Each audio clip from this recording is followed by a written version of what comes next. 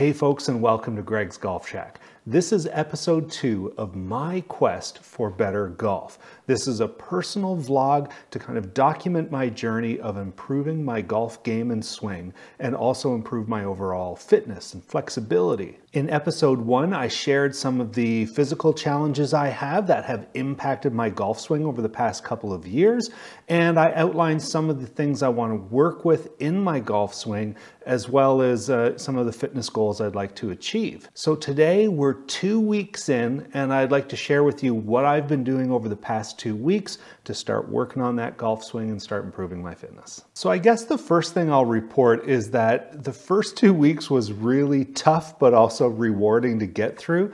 It's been a busy schedule, and if I hadn't posted episode 1 saying this is what I want to do and I want to share it publicly, I probably would have lost that motivation. So I didn't feel obligated to do it. By sharing it with you, it kept me motivated to keep pushing through. So let's dive into the swing first. And one of the things I wanted to work on was flexibility. So besides general stretching and yoga and things that were part of my fitness routine, I did focus quite a bit on stretching for rotational aspects of my golf swing. So you can see here, even when I was in the gym, I would grab the bands over the shoulder to help stretch me out for a top of the backswing position, and also in that final follow-through position as well. I like to sit on a chair, try to feel like I'm getting some separation between my upper and lower body with some stretches.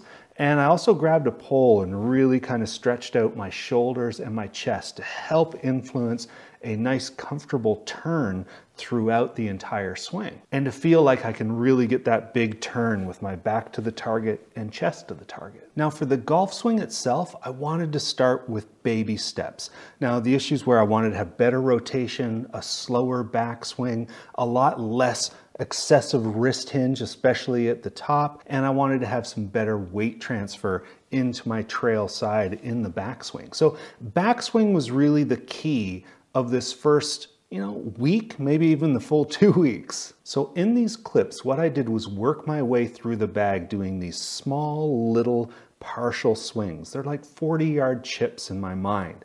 And I just focused on a nice controlled backswing with rotation, tried to minimize the wrist hinge just by feel, but the priority was backswing. And I worked my way through pitching wedge, 7-iron, I went to the 4 hybrid, I did these small little rotational drills with a 3-wood, I even teed it up with the driver and hit some small little rotational shots with the driver.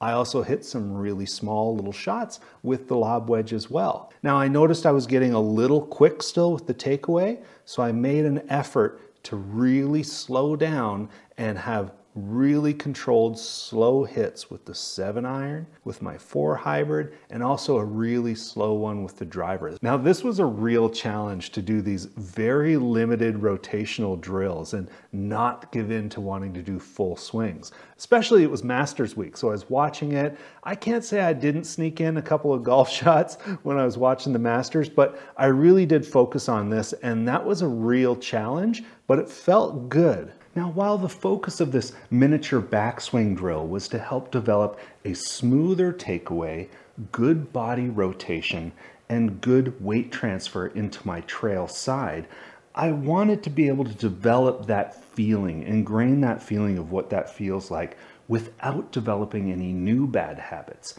So because there's not a lot of weight transfer through the swing or momentum in the swing, I did notice it was very easy in these backswing drills to kind of hang back. So to avoid that from happening, every so often I would perform the walk-through drill, just to ensure with these small swings that I'm still getting to the lead side and I can develop that feeling of what it is to move through impact and into a follow-through position. The other element I noticed before really diving into wrist angles was, because I do have some overactive wrists, I could still get quite a bit of wrist hinge in these small little swings.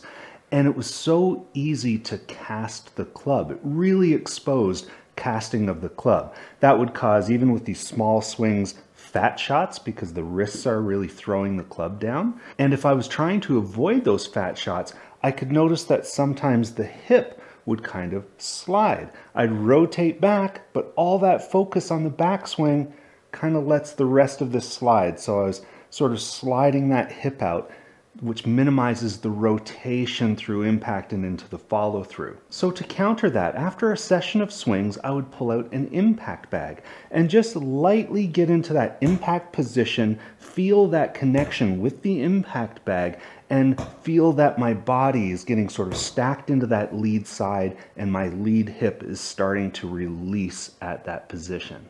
That really helped avoid this sliding movement and ensure that my body is moving in a nice rotational sequence, even for such small little minor swings. So for that first week, I didn't even really worry about where the ball was going. I didn't even really consider contact that much. I really wanted to focus on just that rotational backswing. And, you know, as I realized issues with casting were coming in, where I pulled out that impact bag, I wanted to know what the wrists were doing, even for those little small swings. So then I pulled out the HackMotion. Now I did a little first impressions video of the HackMotion. I'll put a card up top and a link down below. And I was using its club face control feature to help tell me if my wrist was extended or flexed. Now, my history is I have a very extended wrist, so I wanted to try to get it within an acceptable range. So you can see what I worked on here. This is an 8-iron, for example. And at first I was getting this very extended wrist at impact. Because I always have had such an extended wrist, I had to cast the club so much. So now that the wrist was getting to a good position, I was casting at an impact. So I used this device to help guide me and get a better impact position. So I had a good top and impact position with the iron. I also pulled out a 4 hybrid and worked on that too. Started getting some good top positions, good impact positions, and it just felt really good. It was confirming that what I was working on was actually contributing to the golf swing. Now I practiced that with clubs throughout the bag too. You can see for the second week, I still wasn't hitting full shots. Now at this point in my practice, I was pretty comfortable with the backswing rotational drills I was doing, and I was also pretty confident about where my wrists were because of the data that the HackMotion was giving me. And now I started wondering, where is this ball going? This is what's going to tell me a little bit more about what my contact is like with these small little shots. So I fired up the SkyTrack and worked on some of these small rotational shots just going down the driving range. And for some of these clubs, the irons especially, they were going pretty good. I was applying everything I'd been practicing and I was getting some really good results. Now, again, I'm not hitting it far. I'm not too worried. I'm not trying to control where it's going. I'm just seeing where it's going. When I pulled out the 4 hybrid, I was pushing them a little bit. It was a little harder to close that face. I was still having a bit of a cast and different things going on, so I pulled out the HackMotion again just to double check and see where my wrists were with that 4 hybrid, and then they started dialing in. I was able to figure out that I'm a little bit too extended. Let's get a little bit more flexed at that impact position. Let's go back and practice. And they started going down the middle. So it's really nice to have that tool to just kind of check. And it's amazing to see, even with these small little shots, how easy something can go offline.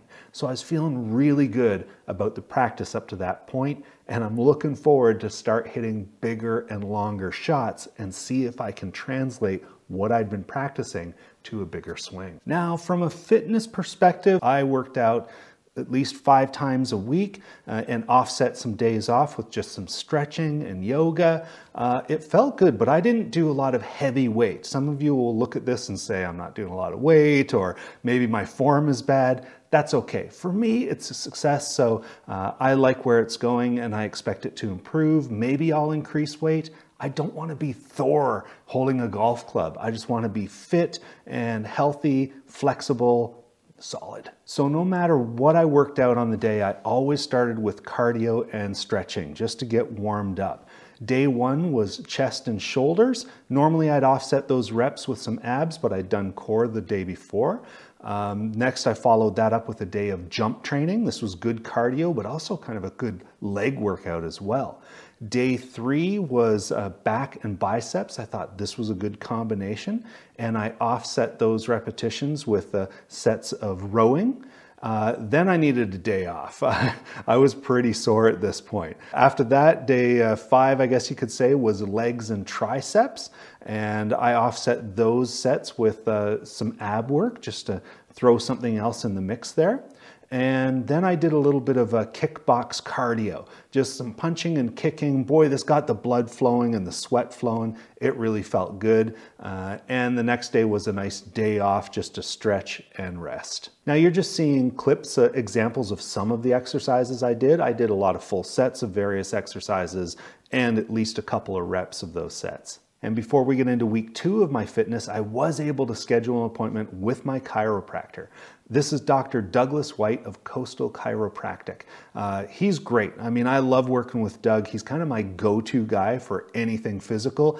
Every time I go in there, I come out feeling like $1,000,000. So he has various exercises he works on with me, certain reasons that he does it. These are just some quick clips, some random clips of what we were working on. He knows I've been working out, so he stretched me out a little bit as well, but also addressed some of my key issues with my herniated discs, the elevated first rib. He helped decompress some of those things.